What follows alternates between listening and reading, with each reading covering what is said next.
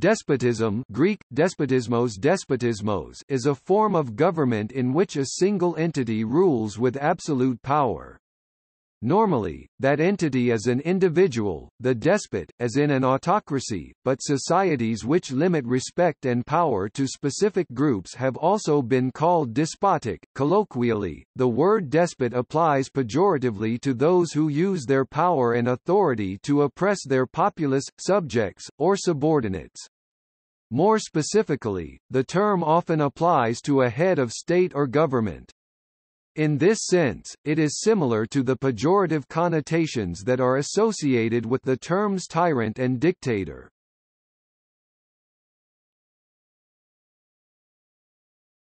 Topic: Etymology. The English Dictionary defines despotism as the rule of a despot, the exercise of absolute authority. The root despot comes from the Greek word despotes, which means master or one with power. The term has been used to describe many rulers and governments throughout history. It connoted the absolute authority and power exercised by the pharaohs of ancient Egypt, signified nobility in Byzantine courts, designated the rulers of Byzantine vassal states, and acted as a title for Byzantine emperors.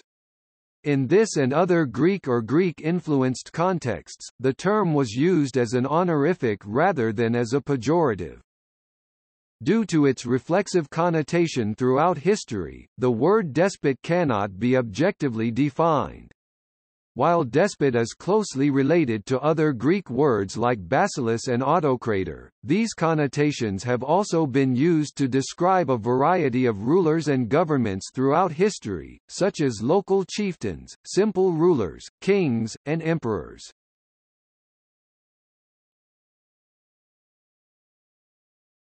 Topic: Ancient Greece and Oriental despotism.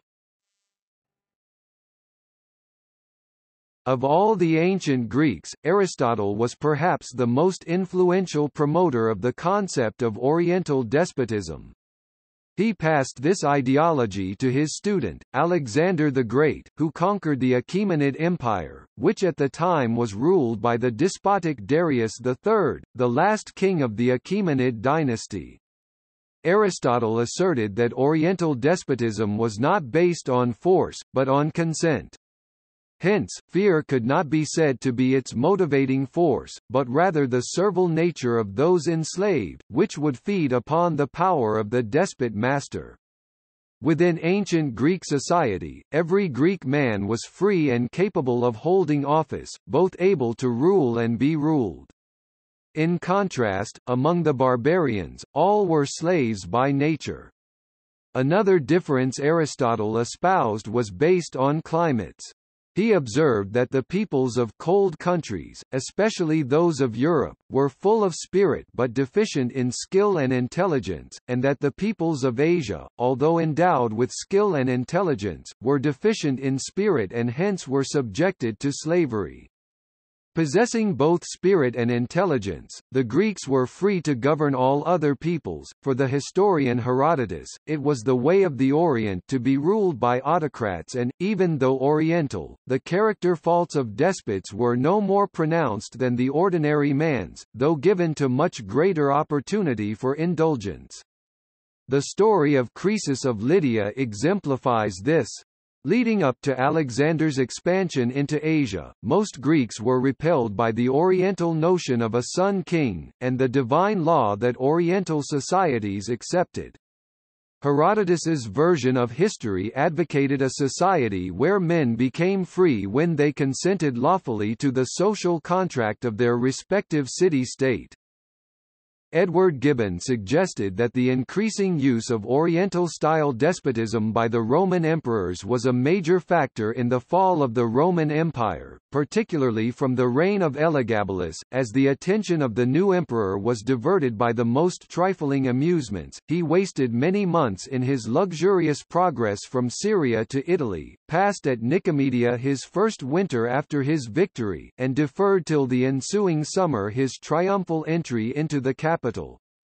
A faithful picture, however, which preceded his arrival, and was placed by his immediate order over the altar of victory in the Senate House, conveyed to the Romans the just but unworthy resemblance of his person and manners. He was drawn in his sacerdotal robes of silk and gold, after the loose flowing fashion of the Medes and Phoenicians. His head was covered with a lofty tiara, his numerous collars and bracelets were adorned with gems of an inestimable value. His eyebrows were tinged with black, and his cheeks painted with an artificial red and white. The grave senators confessed with a sigh, that, after having long experienced the stern tyranny of their own countrymen, Rome was at length humbled beneath the effeminate luxury of oriental despotism. The Decline and Fall of the Roman Empire, Book 1, Chapter 6.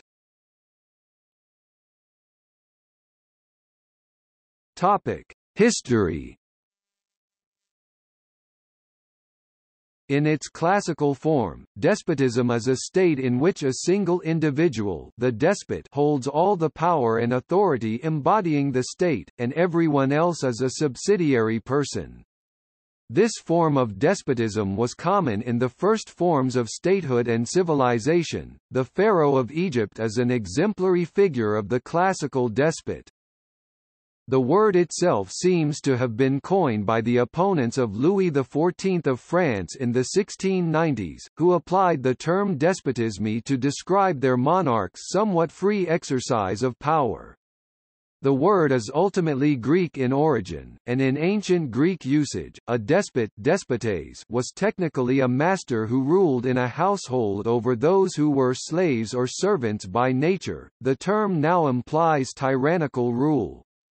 Despotism can refer to any absolutist or dictatorial regime or leader that uses their power in a cruel manner. However, in enlightened absolutism, also known as benevolent despotism, which came to prominence in 18th-century Europe, absolute monarchs used their authority to institute a number of reforms in the political systems and societies of their countries.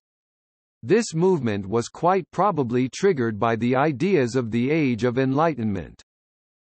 The Enlightenment philosopher Montesquieu believed that despotism was an appropriate government for large states. Likewise, he believed that republics were suitable for small states and that monarchies were ideal for moderate-sized states. Although the word has a pejorative meaning nowadays, it was once a legitimate title of office in the Byzantine Empire. Just as the word Byzantine is often used in a pejorative way, so the word despot now has equally negative connotations. In fact, despot was an imperial title, first used under Manuel I Komnenos (1143–1180), who created it for his appointed heir Alexius Bela.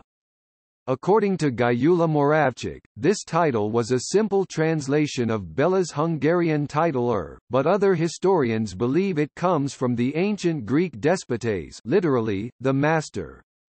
In the Orthodox liturgy, if celebrated in Greek, the priest is addressed by the deacon as despot even today.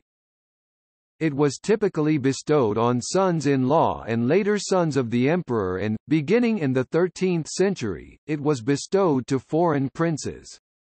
The despot wore elaborate costumes similar to the emperor's and had many privileges. Despots ruled over parts of the empire called despotates.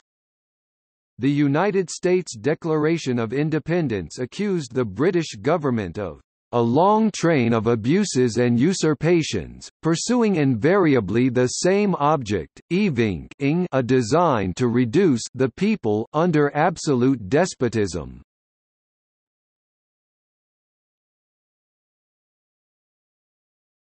Topic: Contrast with absolute monarchy.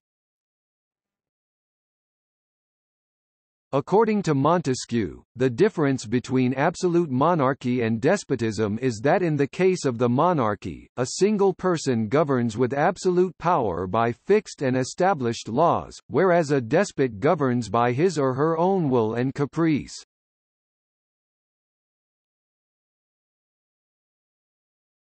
Topic: See also